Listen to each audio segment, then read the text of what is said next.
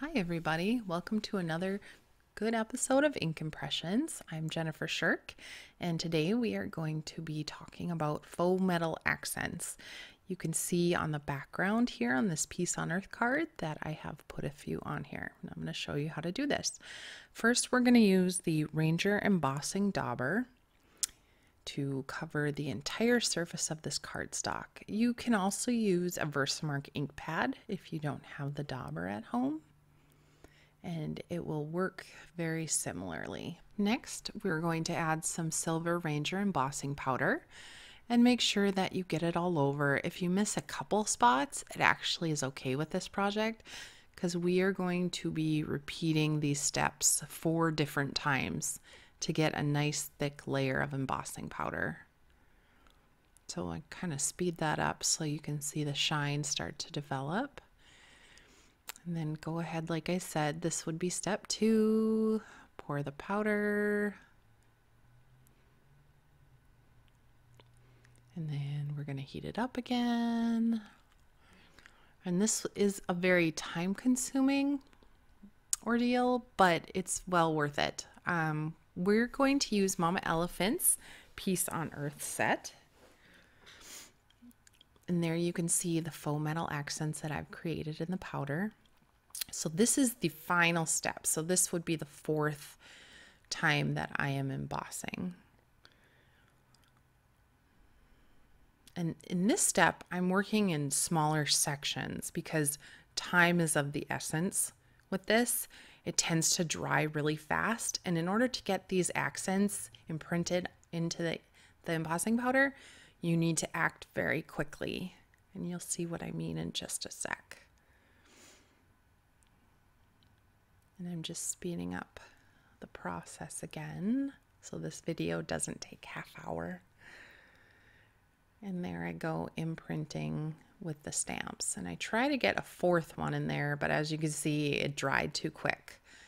But the best part with this technique is that if you screw up, all you have to do is remelt the powder, and it will basically do what you want.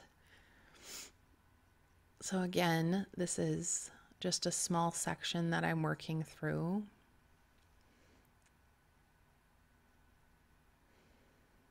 And the embossing powder dries on your stamps, but it comes off and cleans off very, very easily. And I realized that I hadn't melted that all the way. So I went ahead, and you can see kind of those 2 stars down there disappearing. So then I just went in and stamped them again. This stuff is very forgiving, and that's what it looked like when I repeated it all around the card. So now we're going to stamp out our greeting, and we're going to press really hard on our block to make a good ink impression. And this is all, of course, using Versamark. And we're going to go ahead and emboss with silver powder again. And I don't use an embossing buddy because honestly, I usually forget about it and I'm in the middle of heating when I remember it. So I usually get pretty nice embossings. Go ahead and heat that up so it's nice and hot. Then we're going to use quite a bit of adhesive to attach all this to the card,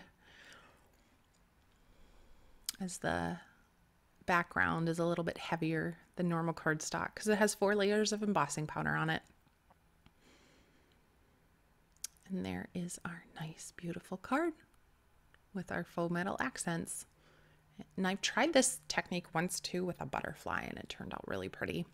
So the next technique I'm going to show you is called black ice. You'll notice the background there has some black on it.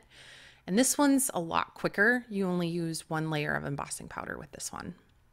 And you want to use silver again.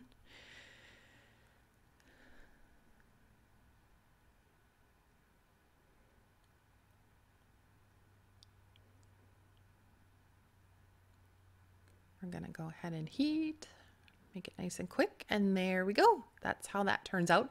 Now for this technique, you want to use Staz jet black ink, and depending on how inked up your ink pad is kind of depends on how heavy you press. Mine was pretty dry, so I kind of had to press pretty heavy. But when we did this at my Stampin' Up! Demonstrators place, hers was pretty inky, and we just kind of wanted to lightly move it across the paper. And this picks up kind of all the little imperfections, I guess you can say, of the embossing powder, or all the little raises and dips, and just gives it a really cool look. This would be great on a masculine card too.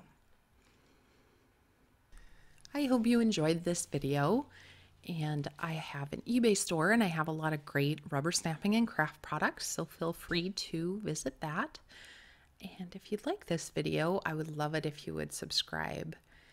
And I will see you next time with another crafting video.